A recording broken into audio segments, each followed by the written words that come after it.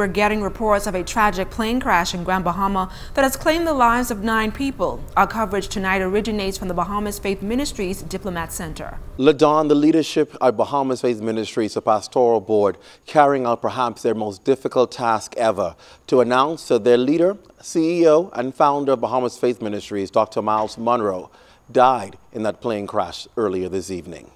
Pastor Dave Burrows made the announcement. Unfortunately confirm that there was a plane crash in Freeport, Grand Bahama this afternoon.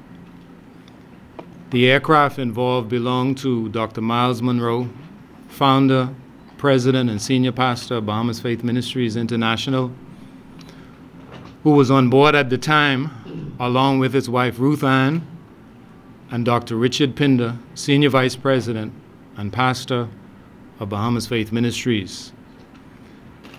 There were additional passengers and 2 pilots on board.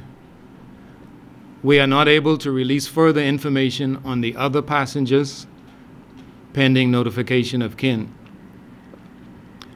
This is the current extent of information we have at this time, and we are preparing a further update and press release within the next few hours once we have received additional information.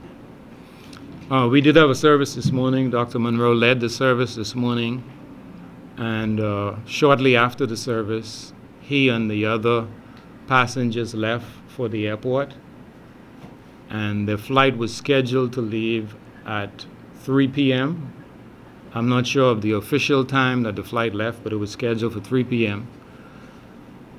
We received notification sometime later. I don't remember the exact time, but it was probably around 5 o'clock that we received the first bit of information.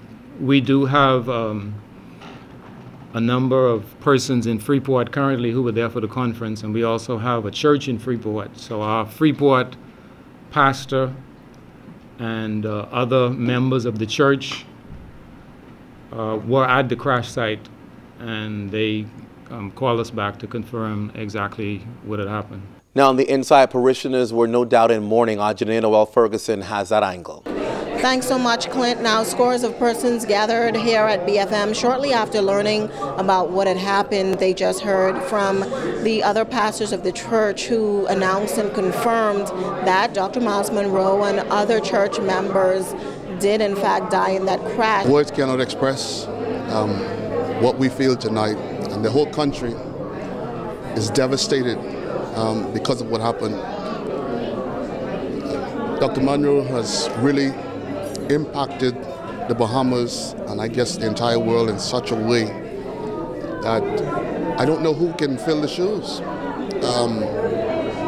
But it's a loss for the country. A lot of the names are still not being released, but church members here were encouraged to stay together. They've been singing praises to God and praying all night. Now, Pastor Dave Burrows did tell them to stick together, not to listen to a lot of the hysteria that's being placed on social media, and wait for the next of kin to be notified in a lot of these situations. A lot of family and friends have gathered here. We're told that the church will be open throughout the night. The church will be open tomorrow, and there's also a special prayer meeting tomorrow evening, that's Monday, that will take place. Right now, we're hearing that another press conference or another update will take place. We know that Prime Minister, the Right Honorable Perry Christie, is also having a press conference on this, and we'll continue to bring you the latest. We will have extensive coverage of this tragedy tomorrow. Our team from the Northern Service will also provide us with exclusive updates.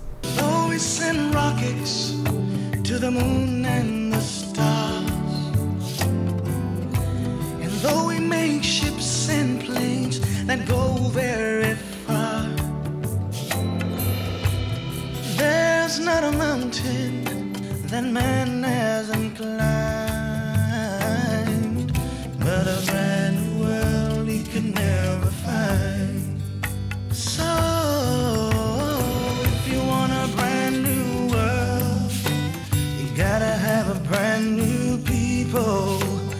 If you want a brand new people, you gotta have a brand new life. Oh, if you want a brand new life, you gotta have